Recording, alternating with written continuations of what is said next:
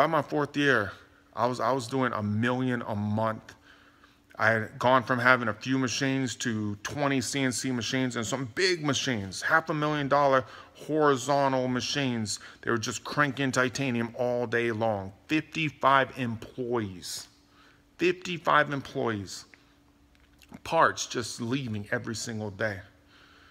On top of the world, people are like, man, Titan, we've never seen this in this industry, never seen this happen.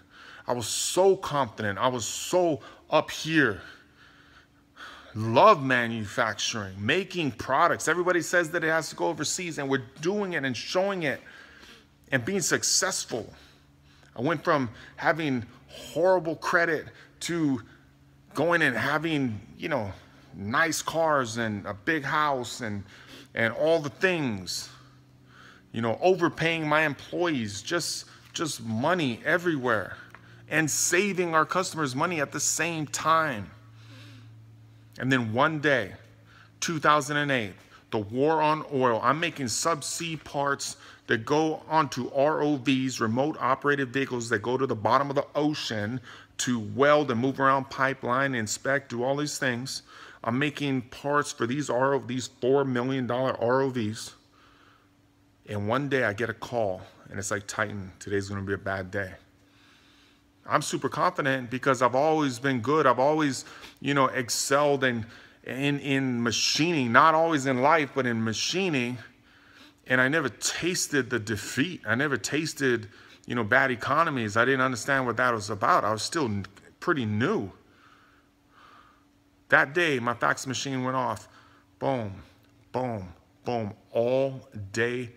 Many of my team, they remember that day. I had 55 employees. I lost $4 million worth of work in one day. Everything stopped. At least 80% of everything stopped. But I was so confident that the work was going to come back. I kept machining. I kept all my workers. I had vision. I knew where we were going. I wanted to make a difference. I wanted to, you know, have a huge company, and I wanted to give back. And I felt that I was in prison and I'd gone through all these things to have this huge company and to get to a point where I can go to Africa or do this or do that, and I can like do something amazing. And then one day somebody came in and they're like, oh, your customer just stood at the door and let 100 employees go and shook their hands.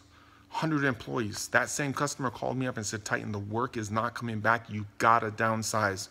You gotta downsize. I had money in the bank. All of a sudden the money dropped. By the time he told me to downsize, I had 55 employees, 55 families, men and women that I loved.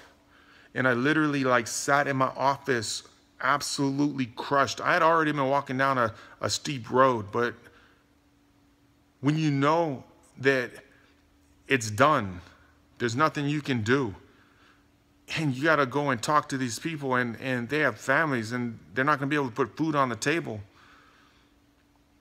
I just like, it must have been hours. I just stayed there like, that day I let go of 15 of my friends. 15 of my family members. They'd never seen that from me. They'd seen, you know, vision and hope. And they walked away without a job. Over the next year, I would lay off more employees to the tune of 40 employees. I laid off 40 employees over the course of a year. Lost my cars, lost my house. I didn't take money from, you know, paying $90,000 every 2 weeks to 55 employees took its toll. And I came within this close of closing my doors. But during the process, I went to every building. I made every call. I tried for every loan. I tried to get over the wall, around the wall. I tried to solve every problem. I got the mayor, the city manager. I got my customers. I did everything possible and just kept failing. You know, getting on my knees every single day, just like, Lord, like, please save my company, Lord. Please save the company. Like, coming to the very end, coming to the absolute end, I was able to jump over to aerospace, get into the private aerospace sector. I make titanium parts. For 6 months, I had sent letters and letters and called everybody, and finally I started getting quotes. Miracles happened, and I was able to save my company with 15 employees left. Right when I saved my company and left a 35,000 square foot building and jumped to a smaller building and just barely saved. Like, you gotta understand, miracles happen.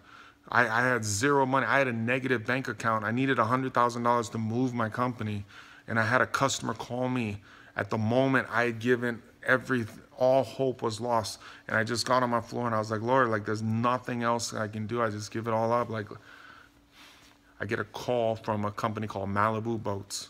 Their machines broke. They had the same machines as me. My machines were sitting idle. They brought programs, they brought material, they brought everything into my shop that day and paid me a perfect $100,000 that was just enough to save my company.